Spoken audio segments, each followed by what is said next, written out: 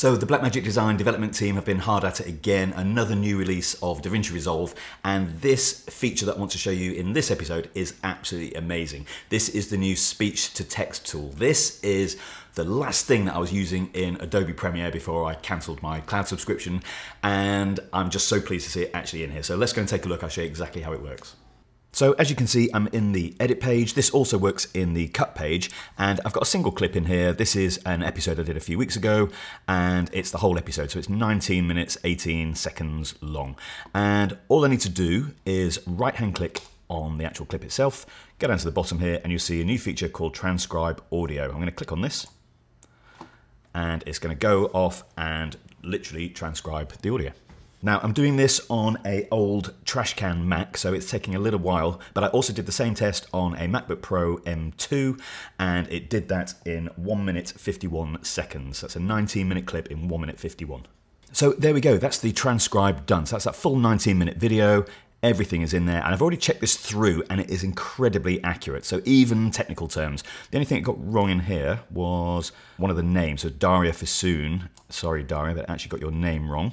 And also here it said DaVinci Mastichi, and it just spelt it a little bit wrong. But that's the only mistake I can find so far. You'll also see as I highlight that, it goes to the correct point in the video as well. So you could use this to find quotes really quickly. So this is super quick. Is there, and if I press my marker, it actually marks the range where it says that exact word. So I could now name this marker.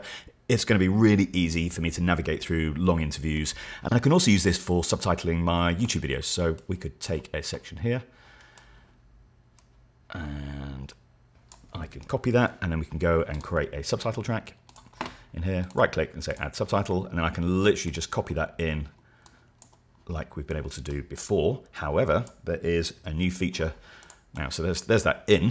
Let me just move that over a little bit. But there's a new feature in here now that allows me to do automatic subtitling. So what we can do is get rid of that. Let's clear that one off.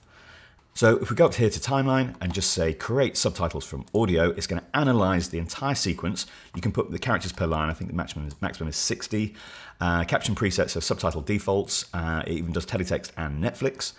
And we can just say create. And that's now going to analyze my entire timeline and create the subtitles for me. And there we go. The whole thing is now subtitled. So let's just play that through. And I can easily edit that as well. So if I just highlight these, we can go into our track mode and we can change the font or whatever we want to do. Now, the other thing we can do is go back to our transcribe. And even if you close this down, it's still there. So if I right hand click on the clip again and say transcribe, it doesn't have to go through the process again because it's already done it. So what I can do now is I could click up here and I could actually export this out as a file. And we can also create subclips. So if I want to create this little section here as a subclip, if I just click on here, you'll see then I've got a subclip here. I can also, let's go down and find another little section here. So let's say this bit here, including resizing for social media and all that sort of stuff. I could actually find a place in the edit and I can literally edit this into the program, just that section. So that's edited in perfectly. Let's just undo that because I don't want that to be in there. So the other thing I can do is search for words. So I could search in here. I mentioned Casey Farris in this episode. So let's just find where that is. I'm going to press search and there it is. And it's marked it up for me, ready to go. You can change the size and all that sort of stuff as well. So this is going to allow me to subtitle my YouTube videos with great accuracy now. YouTube favors if you subtitle your videos yourself. So I'm going to not let YouTube do it anymore. I'm going to do it like this. And when I've done this in Adobe Premiere, I've had to spend a long time correcting things. So how good is that feature? I was so excited when I saw that. I mean, what else do you need in DaVinci Resolve now? I know it's not a color feature, but to me, that is a real time saver. Just for my client work, for transcribing all the interviews, we do a lot of those.